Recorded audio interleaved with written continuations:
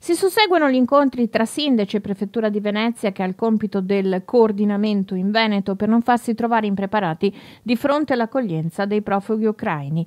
Il vescovo di Chioggia, Giampaolo Dianin, lancia però un messaggio chiaro: non deve essere una risposta emotiva, ma duratura nel tempo. Le persone che vengono accolte hanno perso tutto. Anche a Chioggia faremo qualcosa come preghiera, però senza l'ansia di fare tutto nell'emotività dei primi momenti, perché quando magari l'emotività passerà, come a volte succede in questi casi, no? Noi italiani siamo così anche molto emotivi, quando poi magari i giornali parleranno meno, esserci ancora io penso che sia importante. Sabato avremo una manifestazione, un sit-in sotto il comune per ovviamente condannare, per ripudiare la guerra, ecco, condannare questi atti di belligeranza nei confronti del popolo ucraino.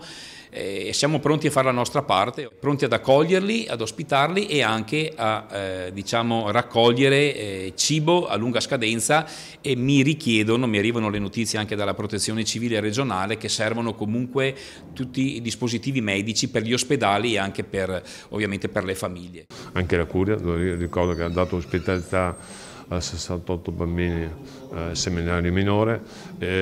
Oggi non c'è un problema reale, nel senso che moltissimi vengono, ma vengono a spicciolata, per cui vengono con gli amici, i parenti.